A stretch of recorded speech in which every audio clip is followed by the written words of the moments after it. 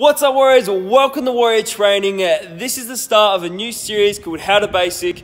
This is where we're showing you how to do basic exercises correctly. So let's begin episode 1. Alrighty, Warriors, in episode 1, we're going to be learning the push-up. When we perform a push-up, we're going to be using our chest, our shoulders, and our triceps. So right now, I'm going to go through the procedure and how to do a proper push-up and some things that we should be avoiding. So the first thing we should take into consideration while we're doing a push-up is our hand placement. So we should have our hands at just over shoulder width apart with our fingers actually spread outwards and also turning our hands slightly outwards. In doing so, when we push up, you'll see my elbows come back at a 45-degree angle, whereas if I point my hands inwards, my elbows actually flare outwards quite a lot.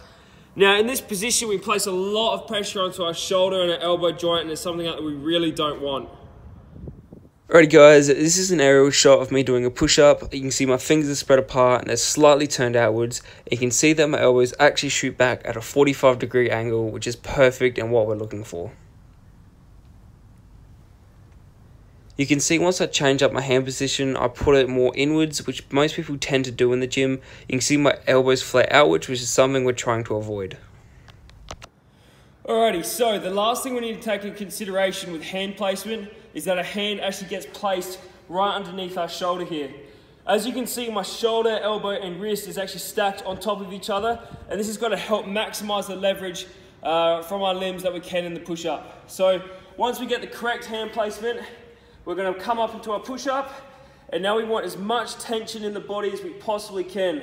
So the first thing I'm going to do is tense up the legs, the glutes, or the butt, and we're going to tense our core. So you're going to try and imagine that your belly is being pushed into your spine, and you're going to tense it all up. Now that we have perfect tension and perfect hand placement, this is where we can lower ourselves down and push straight back up. Now hopefully the chest is the first thing that touches the floor. Unless you're like myself and you do like a few Chico rolls, then maybe it might be your belly, but we're hoping that is not the case.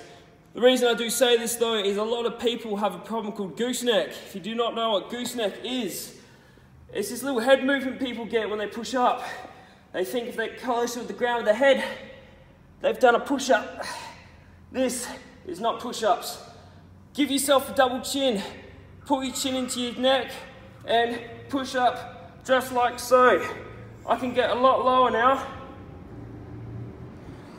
I am sorry, but I do realise that my video coverage in that little scene there was a bit short, so I'm going to demonstrate. Whoa, excuse me. I'm now going to demonstrate how a full-length body looks when we do our push-up, and also show you what a disengaged core also looks like as well. Alrighty, getting into my push-up position. I'll finally get my good hand placement ready. I'm in my position now. From here, I'm going to tense up my quads, my glutes, and now my core, and you should see my back is nice and straight. Give yourself that double chin and lower yourself down to the ground. Now you can see I've got a really nice looking push-up. When people don't engage their core or tense their legs or their glutes, they get really slack and lose the tension throughout their body. And what happens is that they start to look like a wet towel. Now, this is what it kind of looks like. They come down and you see the upper body will start to move, but the lower half won't move that often. Almost like they're doing some yoga pose. This is cheating. This is not a real push-up and is not great for your back either. But if you are having trouble pushing up on your toes and you need a bit of help, there are 2 options I can give you that are going to help you out and hopefully build up your strength so you can eventually push up on your toes. So let's go check them out.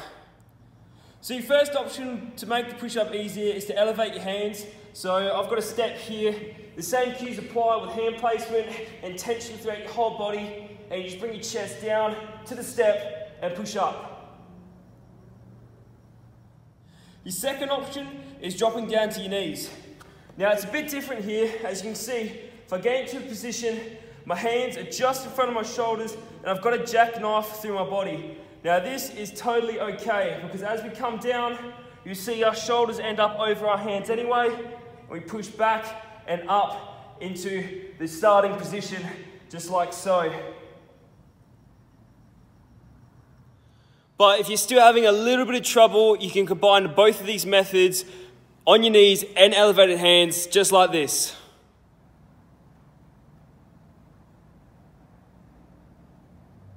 So that is absolutely everything from episode 1 on how to basic push up. Things to remember is our perfect hand placement, keeping your core nice and tight, making sure we give ourselves a double chin, and that we don't have a gooseneck or disengage our core, and your push-ups will be sweet. I really hope you guys did find enjoyment and value out of my video today. If you do have any other suggestions on bodyweight exercises you would like to see, or anything that can improve my channel, that would be greatly appreciated if you could leave a suggestion in the comment box section below. So besides from that, that is everything I have to say, all I have to lecture about. So stay fit, stay safe, and I'm going home.